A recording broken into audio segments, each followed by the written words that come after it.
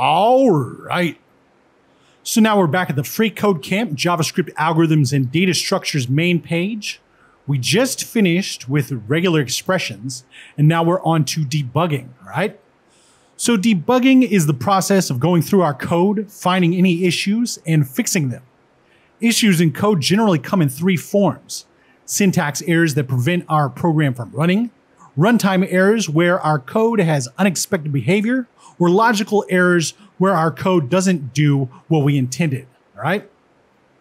So in this course, we're going to learn how to use the JavaScript console to debug programs and prevent common issues before they happen, all right?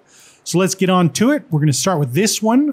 So now we're on to use the JavaScript console to check the value of a variable, and we'll see you next time.